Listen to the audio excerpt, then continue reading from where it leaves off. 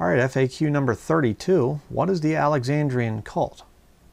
You might not have ever heard this term before of the Alexandrian versus the Antiochian line of Bibles, but basically you have two different representations of a Greek text. Okay, you have this one here that comes from Antioch. This is the Textus Receptus. This was used by the translators of the King James Bible. There are different editions of this put out by different scholars.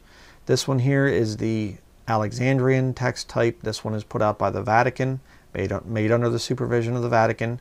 I've shared that in other studies. And this one comes from Egypt. So you have a Syrian text, you have a Egyptian text. This one underlies the versions like the ESV, the NASV, the NIV, that junk. And all the Catholic Bibles too, by the way. Any Roman Catholic Bible will always use the Nestle's type text. They never once have used the Textus Receptus. So that's why we call this the Alexandrian system. Now the Alexandrian system has a very cultish type of mindset, and they will continually come out and try to talk about the King James only cult like they aren't a cult. Well, I hate to tell you this, but there are people on both sides of the issue that can be very cultic. Okay.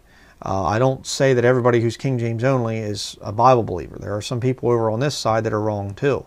And if you've seen my videos, you know that I've attacked plenty of people that are Textus Receptus only and even King James only. Okay, I'm a King James Bible believer. All right.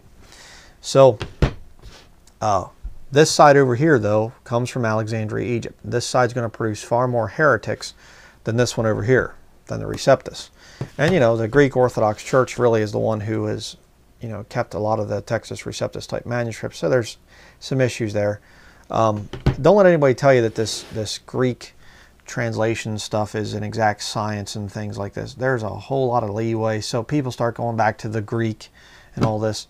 It's not just as simple as a cut and dry thing of, I got a computer program, I can talk about the Greek and the King James, I know better than the King James translators. No, you don't. Okay. 47 men, 54 at the beginning, 47 at the end, translators. It took 7 years back in a time when, these guys are tutors to the Queen and things, teaching her Greek. And, these guys are just masters of languages, writing dictionaries in Persian and things. I mean, these guys are incredible scholars back then. I mean, the one guy, I forget if it was... I can't think of his name right now, but he was reading and writing Hebrew when he was 5 years old, English-speaking man, I mean, we're talking about incredibly intelligent men that created the King James Bible. So, I always have to laugh when I see these little commenters, and stuff, and they're talking about what the Greek word here actually means.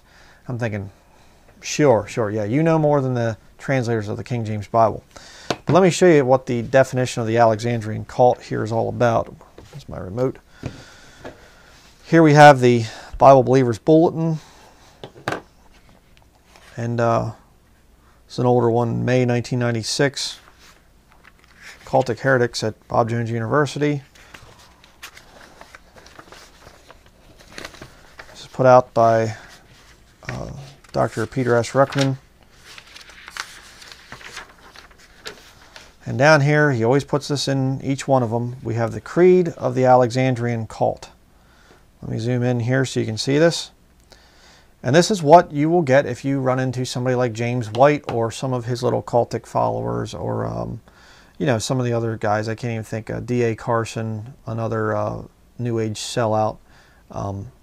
These guys will get kickbacks and things from Bible New Version publishers and stuff. It's kind of funny. But... and then they'll hypocritically act like they're against Catholicism while using and supporting the Roman Catholic Bibles. They come from the Nestle's text. Kind of funny how that works. But it says here, the Creed of the Alexandrian Cult. Number 1, this is what they believe. There is no final authority but God. Number 2, since God is a spirit, there is no final authority that can be seen, heard, read, felt, or handled.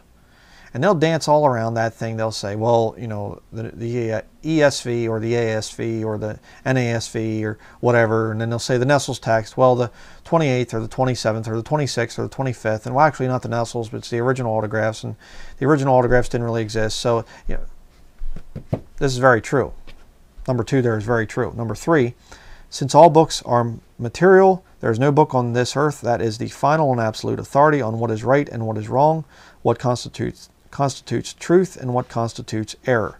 And that's why you will see every Alexandrian cultist, like James White, it is all about preference. And I'm in correspondence right now with a King James only guy, pastor, a hireling, and he has the exact same philosophy. So you can have Alexandrian philosophy and use the King James Bible.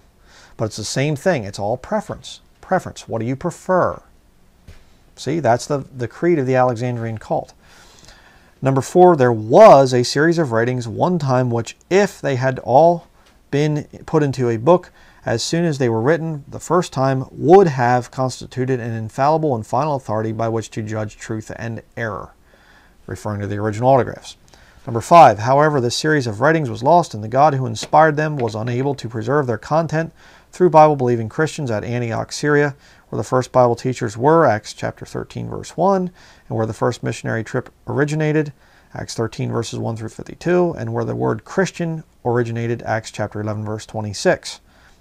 Number 6, so God chose to almost preserve them through Gnostics and philosophers from Alexandria, Egypt, even though God called his son out of Egypt, Matthew 2, Jacob out of Egypt, Genesis 49, Israel out of Egypt, Exodus 15, and Joseph's bones out of Egypt, Exodus 13.